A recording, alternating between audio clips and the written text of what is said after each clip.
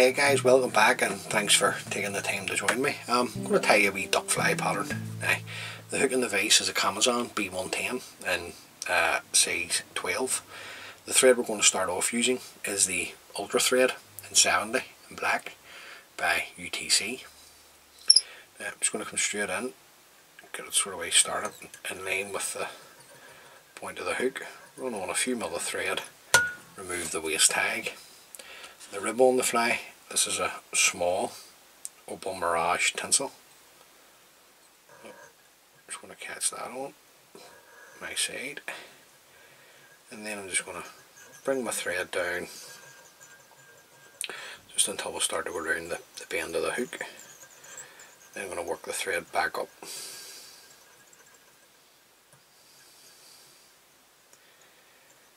There, and then I'm going to come back down probably halfway and back up.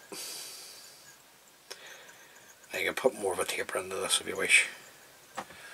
And then at this point I'm just going to come in and throw in a couple of half hitches just to stop the thread from bouncing around. Then I'm going to come around with about 6 turns of the opal mirage tinsel to create the body.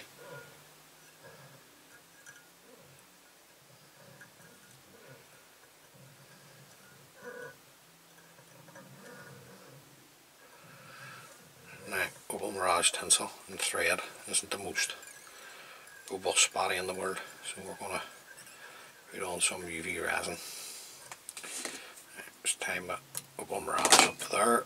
I'm going to come in and I'm going to switch over to a uni thread in 80.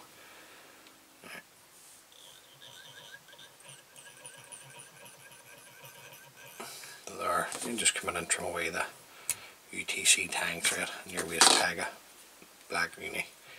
Just going to put another wee half hitch in. Now I'm just going to use a UV resin on the body. Just a small amount here. I'm not looking to put any sort of added bulk onto the body here. Now, just going to try and keep it in shot for you because I don't know what I've did with this camera. It's made it quite a shot, so just make sure it's whole way right around the fly, the UV resin. Then we'll come in and light that up. Just make sure it's well cured before you continue to tie the remainder of the fly. Now we're just going to come in at this point and put on a couple of wee hackles, wee white hackles to give the impression of wings. Now you're looking the wings, the tips anyway, to be coming past the bend of the hook in my view. A couple of tight turns will catch those in. Right, those wee wings are just going to have a wee look, just a wee bit long, so just going to pull them in a wee bit. That's a wee bit better now. Just have a wee check. Okay, that on. Now just going to tighten up on that. I'm just going to come in and clip away the excess. Now I'm just going to put a wee drop of super glue onto my thread, just to take it down over the cut ends of the hackles, just to help the fly last a wee bit longer. And then we'll work the thread back up. That's dead easy. These wee duck flies, you can make them dead complicated, but this one's dead easy. Now the Thorax, this is the Light Olive SLF. Now the other ones, I'll show you a wee box of flies here. Well, the start of a box of flies that I'm doing that's heading down south. Just looking to build up the thorax. Right, just going to get another wee bit, just a wee small pinch. Just want to sort of finish off at the top here. Now, anything that's going forward, just come in and stroke it back. And then just going to come in with my Velcro and just just touching this and not scrubbing it. It's just to bring some of the dubbing out into the wee dressing and just stroke it back. Looks really well when it's like that, like a hatching midge. Now, we hackle at the front. This is just a whiting 4B hen, Greenswell. So we're just looking at a small hackle off the bottom of the cape.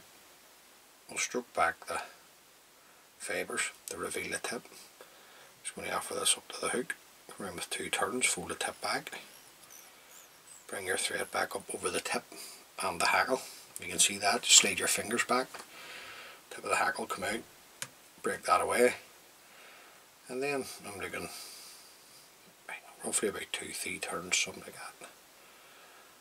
Just when I'm tying these wee flies, I just see what way the fibre suits the wee pattern. Just going to put another, probably half of one in underneath. Just going to come around with the thread, catching in the hackle, fold everything back, and then we're just going to build up our head. I just want a nice wee neat head on the fly.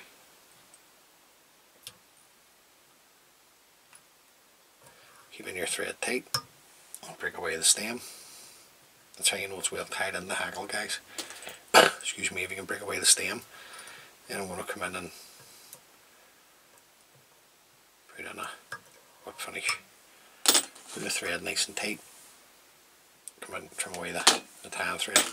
Now all you have to do is, the first coat on the head is going to be a wee drop of super glue.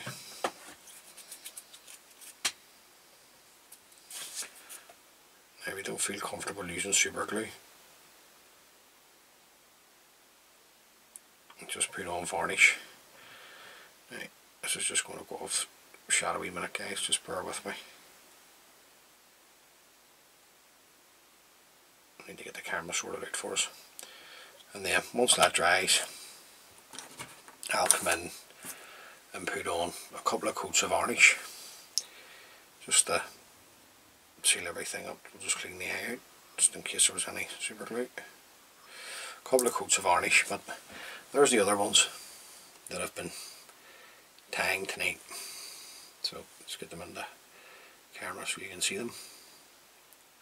That's the size 10 B175's, got them in red, orange and red again, and these wee olive ones. So look guys, that's just a wee bonus video because I usually don't do 2 in one day anymore, but hopefully you've got something out of that. Just a wee simple duck fly pattern. You'll not go wrong with them if you're fishing the big Irish lochs or even in a buzzer hatch anywhere. They'll take fish.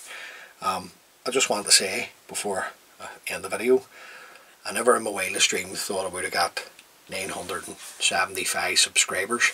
So I want to thank each and every one of you who have taken the time to subscribe to the channel and have taken the time to view the videos. So thank you very much. So until next time, please stay safe and tight lines.